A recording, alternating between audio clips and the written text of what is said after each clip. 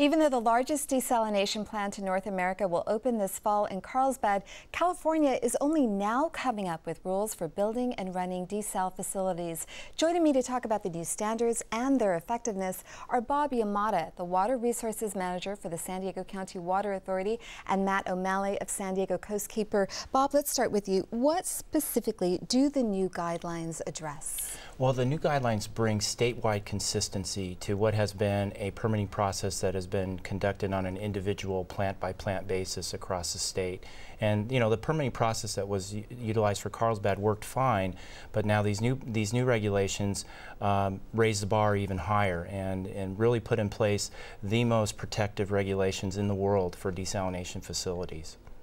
So we're talking about how the water gets into the plant and how the salt gets back into the ocean, correct? That's right. It covers the intake of water into the desalination plant and then the discharge of the salty water that's left over, the brine, if you will, back to the ocean. Now tell me about subsurface intake versus open ocean intake.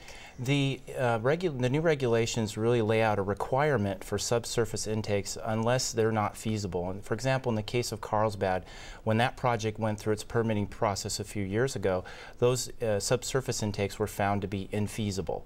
And so the new regulations really set in motion a process to determine first whether or not subsurface intakes are feasible, and then if they're not, then to move on to, say, an open ocean intake or an intake that's above the seabed, where you would screen for keeping out those microorganisms, fish larvae and fish eggs, for example, from coming into the facility. Okay, and very quickly, what determines subsurface intake versus open ocean intake?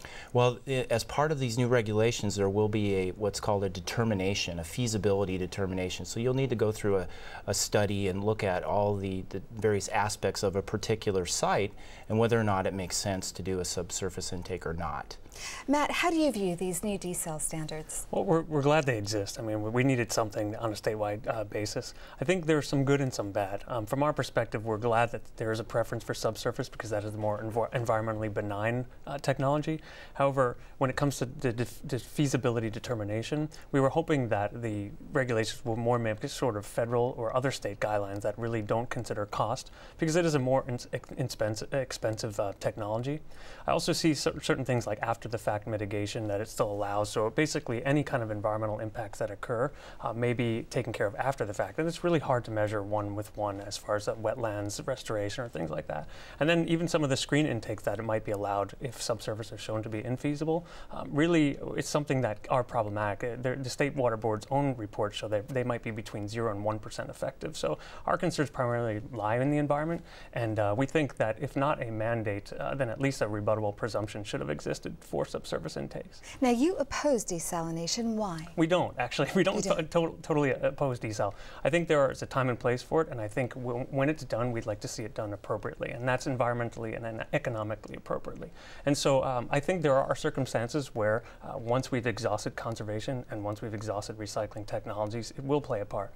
It's just when it does that, we want to make sure it's the right environmental and economic decision. Now, do you worry that because we're experiencing a drought, that this might drive more desalination projects without thorough consideration? I do. I think the statewide regs will help. I think, though, even though they're designed to create consistency, because it leaves a lot of discretion in the regional water boards, and there are many of those throughout the state, I think you may see some inconsistency statewide, and so that's kind of why we wanted them shored up. Again, there is some good in there, but I still think it will be problematic moving forward, and a lot of people are calling for more desal, without maybe understanding the full economic and environmental impacts of it.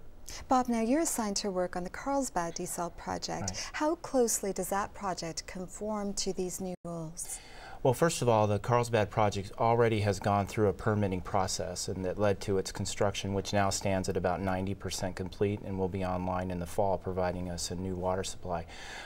In the future, the Carlsbad project will need to conform to these new regulations. So we'll need to, as the permits are renewed for the Carlsbad project, and ultimately the power plant adjacent to the Carlsbad project will cease operations. And when that happens, the project will need to come into compliance with these new regulations. So we're anticipating that will be one of the first projects to utilize the new regulations that the state has just put into motion. And that Carlsbad power plant goes offline in 2017? Should be by the end of 2017, although that schedule may shift a little bit.